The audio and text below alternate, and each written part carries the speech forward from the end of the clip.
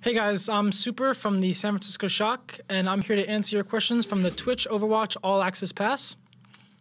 So, first question from Gel MTS13. How does Brigitte affect your role specifically going into the new meta? Well, you see, you can't really play Winston with Brigitte because you kind of just get stunned, and you can't play the game, so I don't think Winston's going to be very fun. I'm not going to have fun, but you know, it is what it is. Another question from Zonasaria. How are you going to approach Stage 4 with a drastic change in meta? Or do you think people will not use dive counters throughout Stage 4? Yeah, I think Winston's going to kind of take a hit because of, like I said, Brigitte kind of making it not fun or possible to play the game. So I think you'll probably see more tank-heavy comps on maps that are close quarters, especially because King's Row is in the map pool next stage, so you'll probably see slightly more tank comps, but on maps such as Gibraltar, you'll definitely see more, still see dive because that's just the way the map goes. Question from Daily188.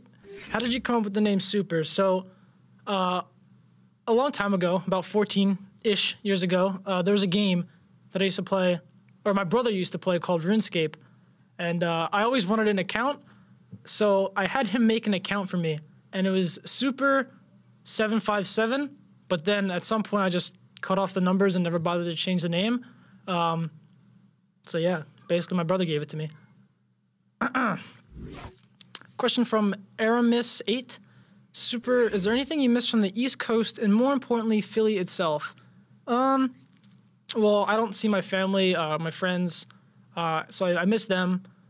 But there's really a lot of good food, especially the Philly cheesesteaks. Because, like, people say they make Philly cheesesteaks, but, see, okay, the secret is the bread. Because if you don't have good bread, it's, like, either too hard or it's, like, it's just nasty. So you got to make sure you get the bread right when you're making a Philly cheesesteaks. That's probably, other than family and friends, that's what we're looking for there.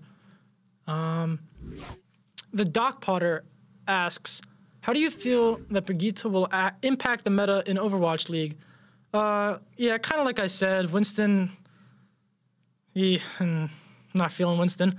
But Reinhardt, like I said, play more King's Row, maps like Gibraltar. Winston will still be played just because of the verticality and the mobility that you need on the map. Yeah. Latula Pyrope 1 asks, if you could have any superpower, what would it be? Probably...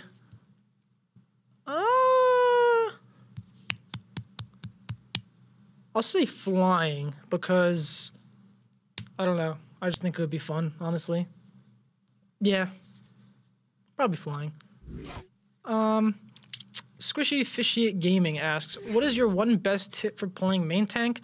I think no matter if you're playing Winston or Risa or Reinhardt, you always have to communicate with your team and tell them what you're doing. Even if you don't get communication back or you're having trouble seeing what they want to do, as long as you tell them what you're doing, so you say, oh, I'm going on the back line in 3, 2, 1, then you go, it just lets your team know that you're going in and they can try and support you in any way they can. So because a lot about main tank is having reliance on your team and being able to support you in the space you create. So if you talk to them, they should be able to help you with that. Complete Circuit 3 asks, because you recently turned 18 a month ago, how was it coming in with Sinatra so late within the season? So me and Sinatra were in the dugout for every game. Well, he was the first 18 games, I was the first 20. So me and him just got to talk a lot, and we became pretty good friends because we were always in the dugout, always watching games. We started scrimming around the same time, so basically we had the same schedule before we started playing and then when we started playing.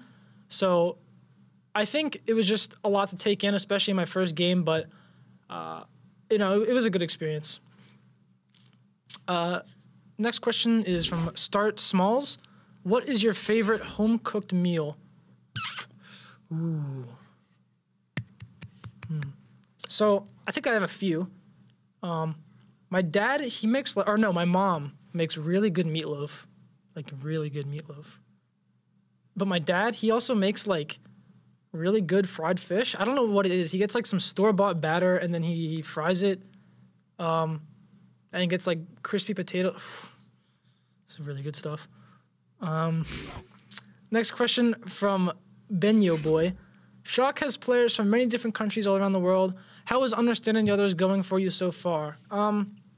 So everyone on the team speaks completely fluent English except for Architect and Choyobin.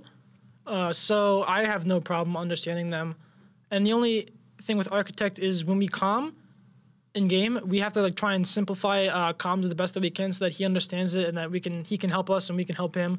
But other than that, everyone speaks perfect English, so there's no real issues there.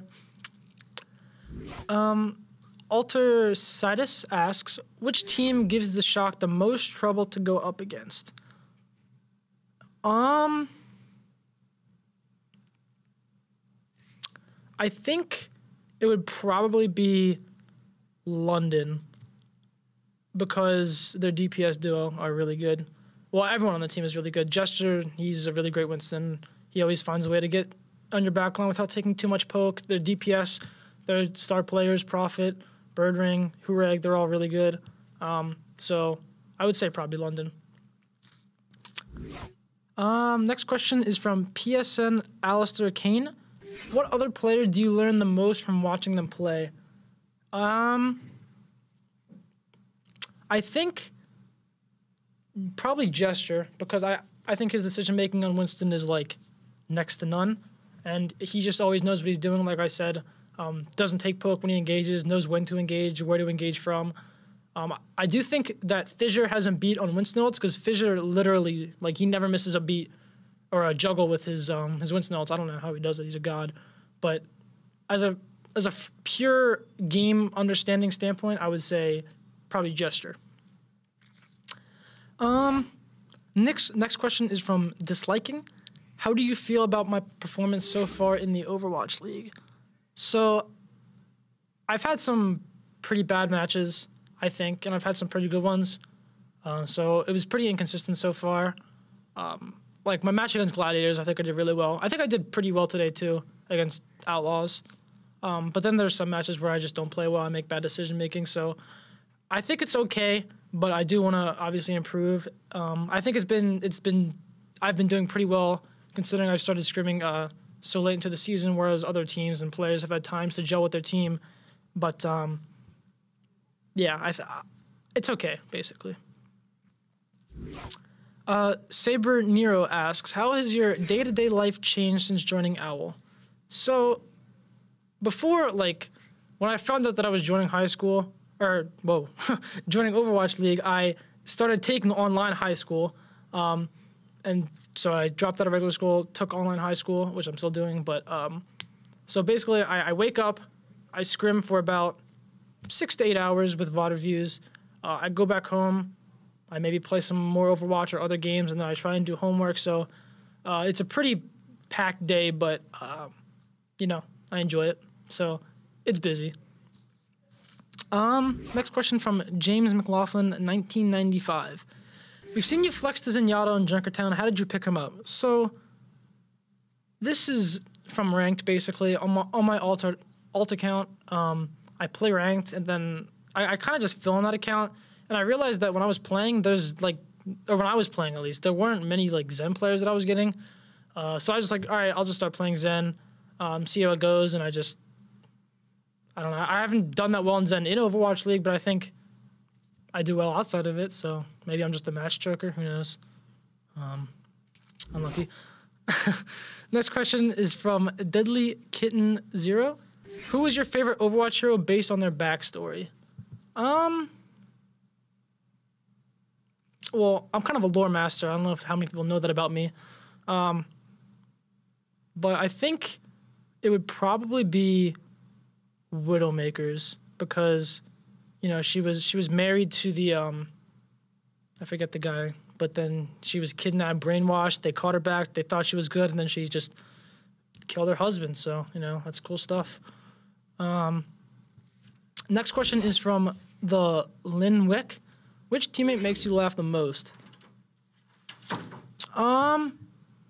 So I think there would probably be Dak, But Dante's like really stupid. You know what I mean? Like he's that friend where you love him, but he's just kind of dumb. And he does dumb things. So it's a tie between those two. Yeah. Next question is from Breezy OW. Who's your favorite teammate to hang out with, play with, or just talk to, and why? It's a hard one. I think it would probably just be Dante because he's my roommate. So I'm with him all day at scrims, and we go home together. I see him in my apartment all day when we're at home. So, because Dante's a really chill guy. He's not annoying. Like I said, he's kind of stupid though. So gotta deal with that sometimes. But I like Dante. Bubby Zero asks, what are some tips for Winston for starters? I think the thing about Winston is you want to not use your cooldowns unless you're trying to engage. So, for example, if you're trying to walk in to let's say Numbani first, and you want to get on their back line, you want to try to not use your bubble or any cooldowns while getting in, because if you have to use your bubble before you actually initiate your jump, you're going to just end up dying because you don't have your Winston to protect you. Also, communication, like I said earlier, is a big thing for main tank because telling your team what you're doing is extremely important. And just trying to focus not on tanks as much, but killing the squishies. So basically their backline, because they have less health and they don't have armor like Winston and Diva and most of the tanks do, because Winston Taser against armor does not do any damage, because armor just naturally negates damage. So try to focus on those three things and try and work from there. And TS Michael 17 asks, what's your favorite part about being a player in Overwatch League? I think I'm friends with a lot of players. Or like before the Overwatch League, I was friends with a lot of players. And then finally getting to see everyone here at the facility, because we all scrim here. So it's nice to just see that everyone's friendly for the most part. People enjoy talking to each other. So just being able to see everyone is probably my favorite part. And yeah, that's it. So thank you guys for tuning in to my All Access Pass AMA. Take care.